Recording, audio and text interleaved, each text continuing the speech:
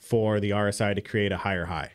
And then once it creates a higher high, these are not divergent, they're convergent, and you feed into the ability for you to get a rally. I don't typically look for bearish indicators at all when we're in a bull market as strong as what we are about to enter into. It's easy mode. We are entering into easy mode. What I want to caution people of is doing too much during these periods.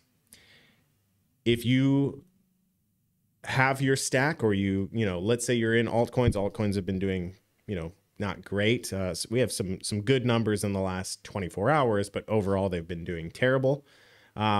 If you have your allocations and you're going to be adding to those allocations, have a plan for when you plan to add.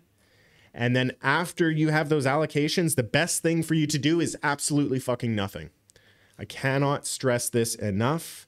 This is trading on easy mode. This is going to be the most furious 4 to 6 months of your life.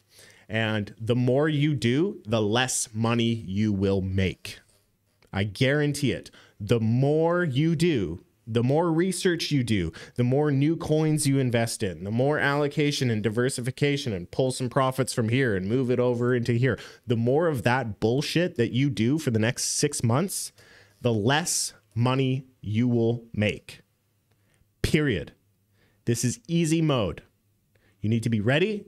You need to have your plan for what you are going to have allocated in your portfolio. And you have to have a plan for what you're needing to look for when you are going to exit. And then aside from that, you do nothing.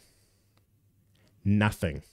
This is the easiest trading you will experience. And the best way to capitalize it is to be exposed and do nothing.